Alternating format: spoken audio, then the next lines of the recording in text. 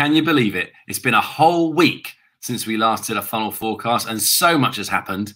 But what's happened to our league table? Let's find out. And the cross by Heffernan, and was that a foul? It's a goal anyway from Funnell. And the man is here himself to defend his credentials, I guess. Tony Funnell, how are you? Very well. Yeah, looking forward to tonight. Yeah. And I wondered, Tony, have you had a look to see how you did, or have you just ignored? Are you having like a media blackout, or are you aware of how you got on this week? No, I'm interested in it. Okay. I think I got 8 points. Yeah, which sounds like a good number, doesn't it? Sounds good, but it sounds good. And in our league, it's quite good. But go to the big boys league, the big Super Six, 27 points someone got. You're joking. 5 results and 1 game correct. 5 correct scores and 1 result of the game correct. That's crazy. How do they do that? I can't do that. I might do it this week. You never know. You never know, Tony. I've got faith in you. I've got every faith in you. So let's have a little look at how you got on this week. Here we go. So we're gonna have a little look at we're looking at the league here, aren't we? This is fantastic. This is so exciting to have a league. Yes, if you have a look there, joint second place on 12 points there, Naomi Jenkins, my daughter-in-law. Oh, is it? She's above me. She's above you. Yeah. Well, that's very charitable of you, Tony, to tell her all the right answers and you went with the wrong ones. But, we need to get back on track this week. We've actually got the top of the league there, regular on the pod and on the YouTube videos there. Louis. Hey, Louis, how you doing, buddy, out there in TV land? Now, I know Louis quite well, and he'll be absolutely pleased, chuffed to bits that he's up there, top of the league, Tony, and beating you. He has wanted a bottle opener his whole life, even before we came up with them. So it's really exciting stuff for him. What Louis got to remember, this is a marathon, not a sprint. Very good point, Tony. He shot up there too early, possibly. Yeah, I think so. I mean, we're looking through your results there, Tone. I think these were your predictions, weren't they? Yeah, they called me 2-1 Tony. 2-1 Tony. Yeah, not a 1-2 Tony, because you wouldn't pass back. Is that right? No, that's not true.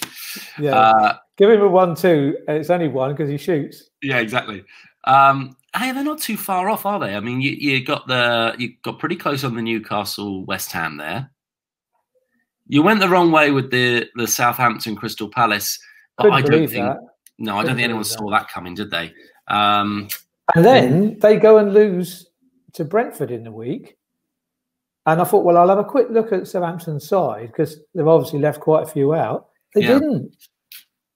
No. They had a strong side out. Very strong side. I think they made like 1 change, didn't they? Yeah. Yeah.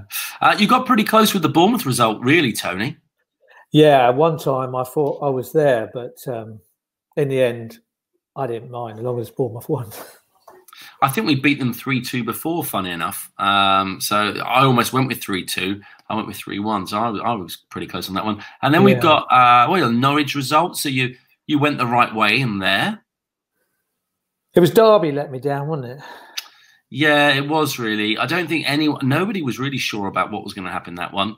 That Derby Reading. Yeah. And normally Derby start the season well and then fade away. Maybe they're going to do the reverse this year. That's it. You don't know, yeah. You just don't know. Okay, well, Tony, are you aware of how Bournemouth got on this week? Obviously you are. Yes. Another win. Another win. I don't know if you've seen any of the goals yet or not. There's a TV program on called on the Quest channel, which play all the goals after the game. No, I didn't see that. No, but I did tune in to Back of the Net and watch Sam. Yeah, watching the penalties go in. Oh, in the midweek game, wasn't that fantastic? Yeah, it was good. That's great. That we're hoping for penalties every week, just so that Sam and Tom can do that, because it was just brilliant. If you haven't seen that yet on Back of the Net, you've got to go and watch. the expressions on their face and the fact that they are chatting about football, and both those gentlemen, they know their stuff, in my opinion. Yeah, they were quite often so wrong about what was going to happen, which I just loved.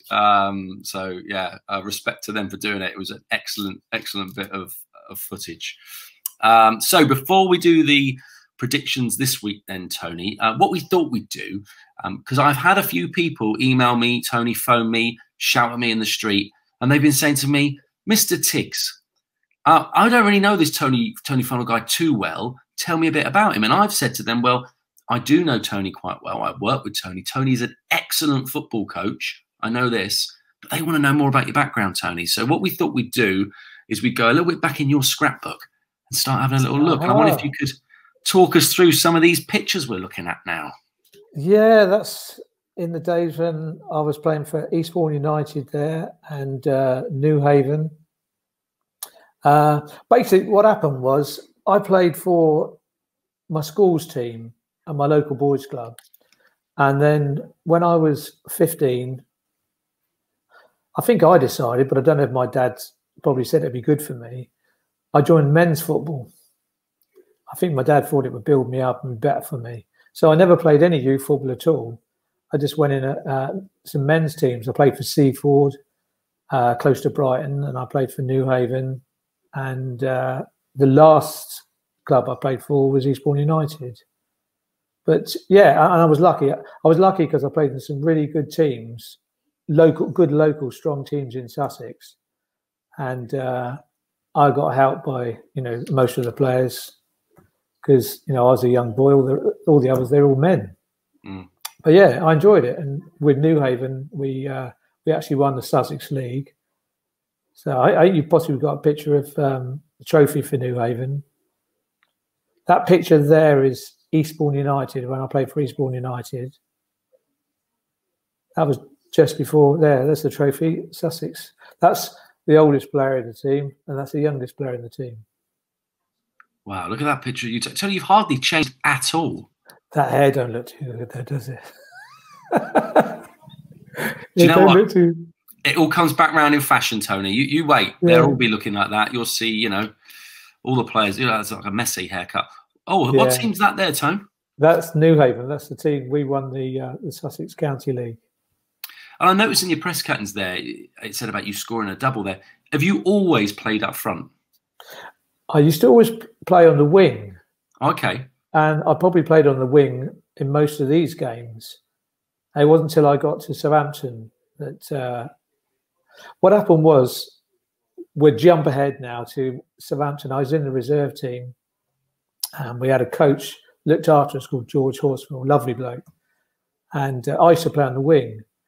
And sometimes I'd be on the right wing, sometimes I'd be on the left wing.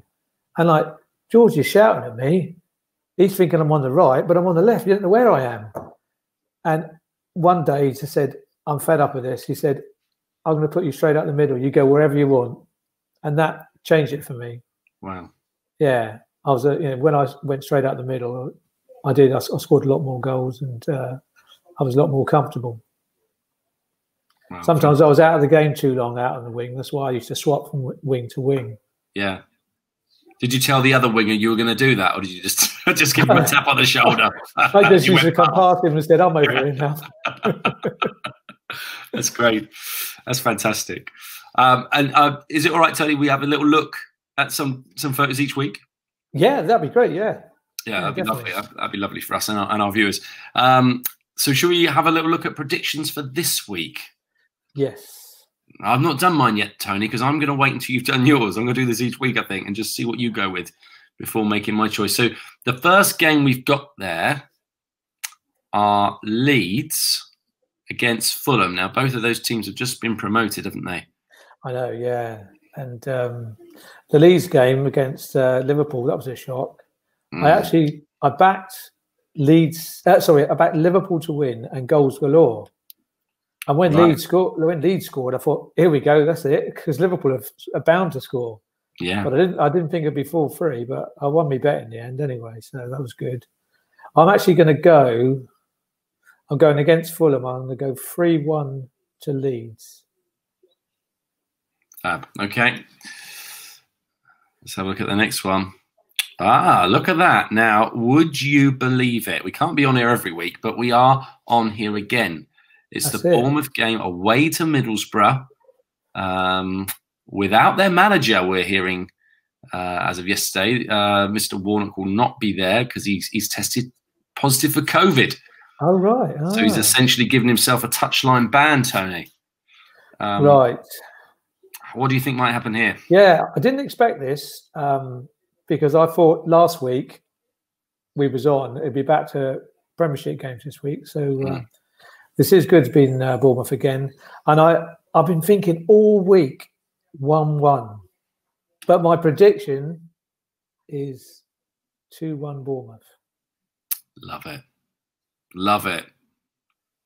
Yeah, really interesting. We don't know who's going to be playing in that Bournemouth team because Harry Arter featured in the week. We don't know if he's got a future there. We got Josh King's come back, and there was pictures of him training yesterday, looking all smiles. Oh, right. Yeah, interesting. I just don't know. Begovic could be in goal. Who knows? Anyway, we've got Sheffield Wednesday against Watford. Another championship game. This is crazy. I know. What's going to happen here? Do you know what? I love that. I heard the noise, Tony. It was like a... I know. I'm sort of on the fence on this one. I think I'm going to go for a 1-1 draw. Okay, that's good. Yeah, I like that. I like that. Another championship. The Premier League not playing this week. We got now we got Norwich against Preston North End. Yeah, I'm going for another win for Norwich. This time 2-1 to Norwich. Yeah, they got a big squad, that Norwich team. They can do a lot of things, I think, this season. Another championship game. They can't. Brentford against Huddersfield. Yeah, so good win in the week for Brentford. And I'm going for another win for them on Saturday. 2-0 Brentford. Right. Okay. Good. Yeah, they look strong, don't they? I'm really excited. I was talking to Sam and Paul Cameron about this the other day. I'm really excited to play them. I think them and Norwich and Watford, they're the games I'm really looking forward to because they will give a real show, a real test of Bournemouth and where we're actually at. Oh, definitely, yeah. And then we've got another championship game, Swansea against Birmingham. Yeah. If I said to you, what do you normally pick, Tony? What result? What is your favourite result? I know what it's going to be, Tony. It's going to be a 2-1. 2-1 Tony, yeah. 2-1 Tony's going for 2-1 Tony. Swansea to win. Yeah, okay. Well, that was excellent, wasn't it? We've got to make our golden goal prediction. What time do you think the first... You got it already. What's it going to be? 6 minutes. 6 minutes. 6 minutes in the Super 6. Have you got a lucky number, Tone? Yeah, 7. I love it. Yeah. I know there's going to be some people sitting there thinking, what are these two guys talking about? That's not the result. That's not what it's going to be. Well, we're challenging you. It's not too late to join our league. Come and hop in. Sam will flash up the code in a minute for us. And you can come, get the app, join in. We'll go on the website. And maybe you could be next week's Louis. Top of the league, I mentioned on here. Yeah, I think, it's nice, the big league, the main league, but if you're in our league, it's more localised. Yeah. And we're all probably much the same at picking the teams. So hopefully no one's going to go too far ahead. And quite a lot of people in our league have got a chance of, getting at the top or going up there 1 week, Louis, and then back down the next week. I don't mean that, Louis. Good luck to you. Yeah, good luck to you, Louis. And I'm sort of trying to convince Sam to go into the coffee kitty to get us some prizes. So there'll be something at the end there for the winner. I think we better go now because for some reason, Tony, it's getting lighter in your room and darker in mine. Yes. I don't know why this is.